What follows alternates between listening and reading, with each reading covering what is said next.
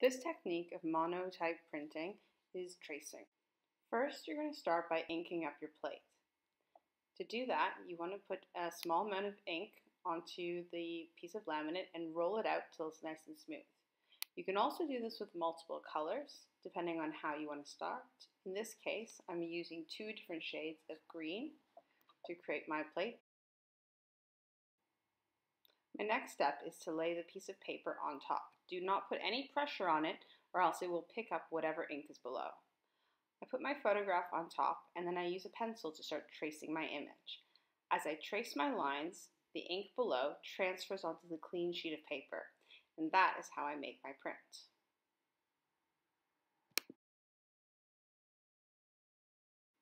You can trace with other things too, such as your finger for larger areas, or the back of a spoon.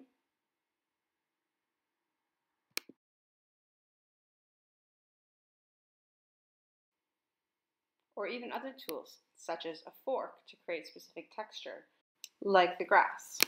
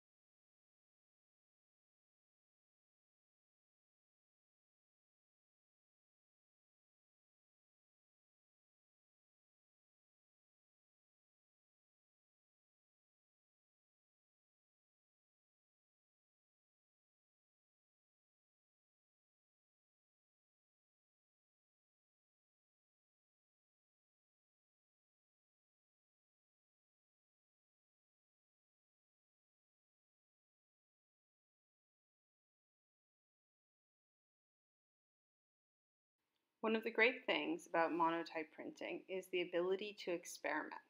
You can use all sorts of different ways to manipulate and many different layers to create your final image. The best way to ensure all the different parts come together is to use a light box to layer the different areas together. So take your photograph and lay it on top of your image, and then you can see that your lines are matching up. You could also cut up sections of bad prints to use them for masking. So for example, in this one, I'm filling in the greenery area, but I don't want any of that green to go onto the person. So what I'm going to do after I've finished building some texture into my ink is that I'm going to place a section of paper that I've cut out that's just the body to cover the person. You can also use color in a very controlled way, such as placing sections of color onto your plate in only particular areas so that when you trace over, not too many sections get covered with the new color of ink. In this case, I'm using gold just to create the dandelions that I want in the image. You don't have to trace. You can also just draw directly onto the back of your paper. By doing so, that will trace your image onto the other side. All printmaking techniques allow you to pull a ghost image, which is the residual image left on the plate. You do this at the end, and in this case, you can see I've been left with multiple images coming through.